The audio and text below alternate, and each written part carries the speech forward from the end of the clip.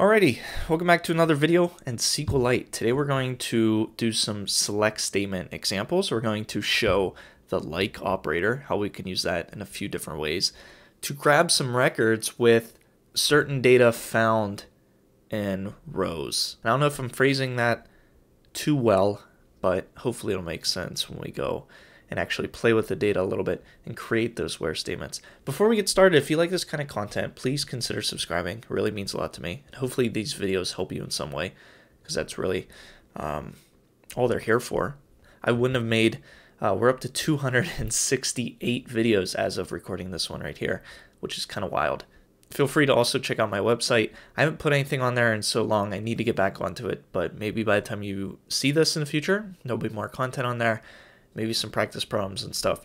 So feel free to check that out. And yeah, in the last video, we talked about the SQLite row factory, which also another shout out. You can go check out the playlist of all of the different SQLite videos so you can get sped up to this point if you want to check those out. But we talked about the row factory and how we can kind of dictate how the data looks and is returned to us from a select statement in SQLite in Python. So in this example, we just returned a dictionary object of the data. But today, I just want to talk about selecting the data in the database. We've seen statements like this before. I'm sure you have as well. Select star from table name. But what if we want to add a where clause? So that's what we're going to talk about today. We're going to talk about a basic where clause where we just say where value is this.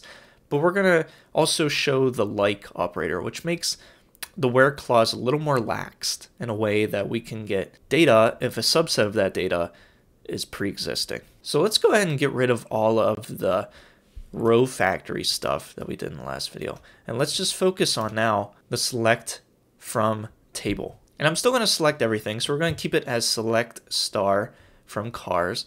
And if we look at the cars table, let's say I want to select where the manufacturer is Audi because I have two records in here where the manufacturer is Audi. And yes, I know I spelled manufacturer wrong, but it's too late to worry about that now, I guess. Maybe not. Maybe we'll talk about updating column names in the future. Maybe that's a fun future video. But anyway, where manufacturer is equal to, and in single quotes, just as it is cased in the database, we're going to say is equal to Audi. And instead of printing just one, we're going to fetch all and printing out those results. So now we'll get a list of tuples containing all of the different records where manufacturer is Audi, or at least we should. So let's find out if that's true. So pi main.py. And here we go. We got a list of tuples. We have 2 total because that's how many are in the database with the manufacturer Audi. And by the way, if you don't want case sensitive, something you can do where upper and then in parentheses manufacturer is equal to, and then instead of Audi with only the A being capitalized, I could do A-U-D-I all capitalized. And if we run this, we'll get the same result set. But if some user put in Audi with all lowercase, or some user put in Audi all uppercase, or different cases throughout the word, you can do it this way. That way, no matter what casing the user put into the database, you'll return it whenever it equals Audi. Just a little tip there. But a few videos back, we did something fun where we put in a single quote into the manufacturer for Nissan. We put Nissan with a single quote at the end.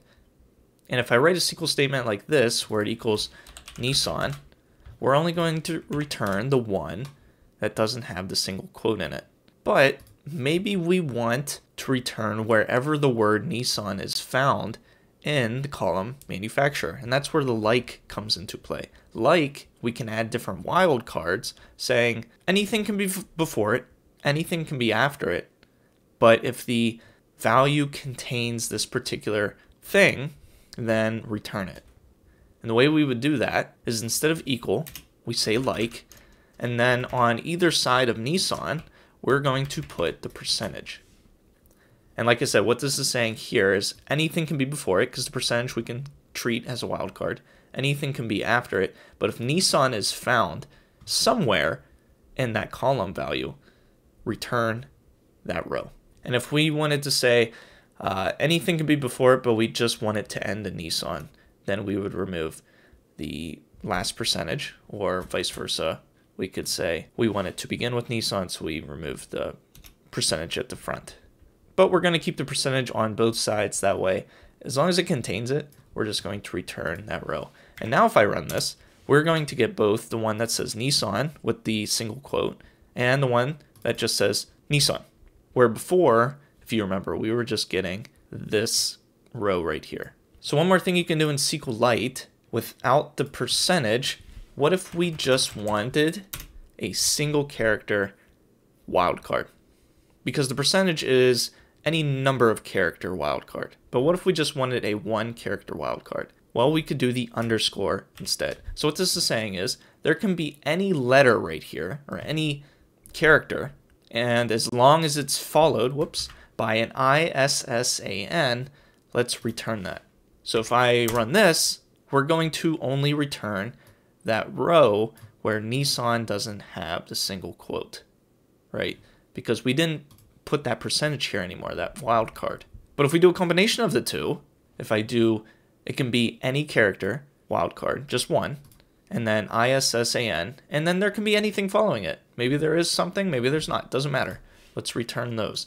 That's what this is saying. Let's run this, and now we get both of those rows yet again.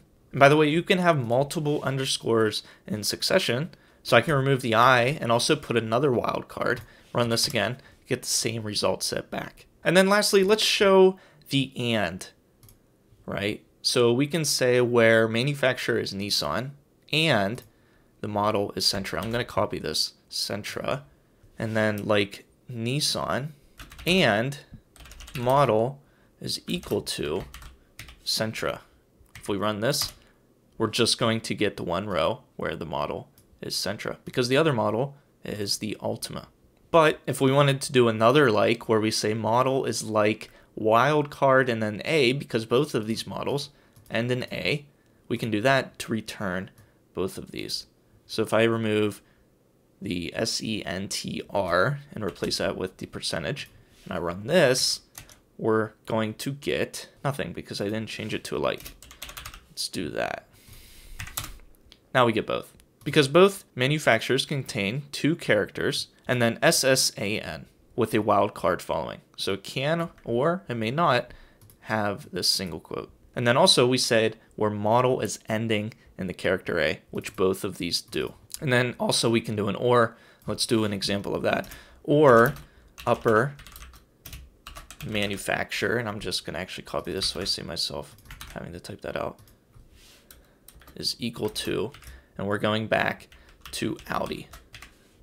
So now we're going to return wherever it's character, SSAN, wildcard, and then also where the manufacturer is equal to Audi. Now we have the two Audis, the two Nissans, and everyone's happy. So those are some examples of select statements. And then we also showed how to use the like with the underscore and also with the percentage. Hope this helped you in some way or at least was entertaining. And yeah, thanks so much for watching. I really appreciate it. Hope to see you in a future video.